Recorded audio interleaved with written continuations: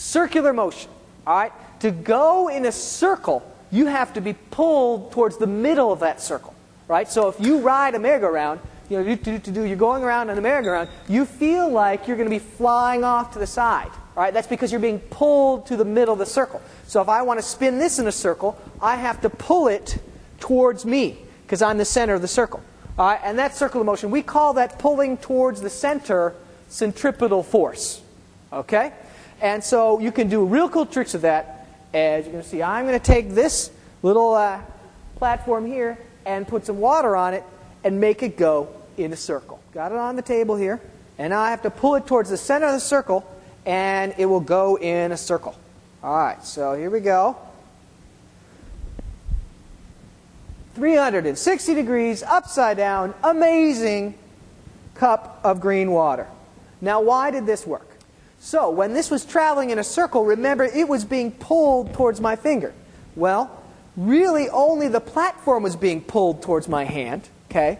And so what was causing this to go towards my hand? Well, the platform was pushing on the cup.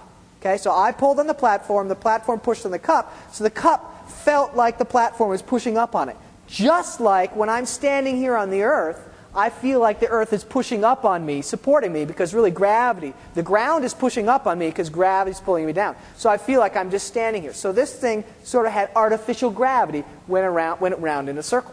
So now let's see what happens when we use this idea of centripetal force in a couple cool examples. So now we're going to do a demonstration that's pretty hard to do visually for you, but we're going to try it anyway because it's really cool.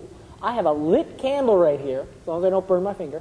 All right? And I'm going to spin it in a circle. And we all know that the flame of a candle goes upwards because hot air kind of rises. Well, what we're going to do is we're going to kind of artificial gravity here because we're going to spin this around, remember, and we're going to spin it in a circle, and it's going to go around fast in a circle.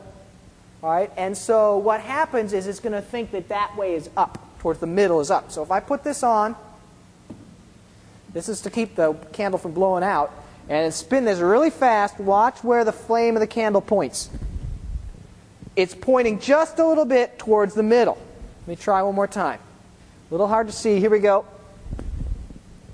It points towards the middle of the circle because basically what's going on, again, is that all the air inside this bell jar is being pushed on by the bell jar, okay, pushed that way. And so the air kind of flows down this way, and it's as if you have artificial gravity pulling you this way. You're being accelerated that way, just like the Earth is accelerating you. And so the flame will point towards the middle. Now we can do the last cool thing. It's time for the finale, the paper saw. What I have here is a saw made of just normal, everyday paper. All right, you've gotten paper cuts before. Well, we're going to take this paper and use it to cut a piece of wood. That's lightweight wood, but it's still wood. Now, how are we going to do that? Well, if we spin it really fast, remember, it's being pulled towards the middle in order for it to go in a circle. So what happens is this piece of paper is going to become very taut. Right? It's trying to fly out in all directions, but it's being pulled in, and so it's going to be very tight, and it's going to get really stiff, and we can actually cut a piece of wood with a paper saw.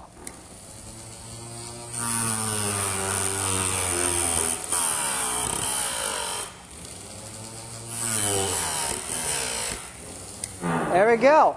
And we have the paper saw cut right there. All right. So, until next time, watch out for paper cuts.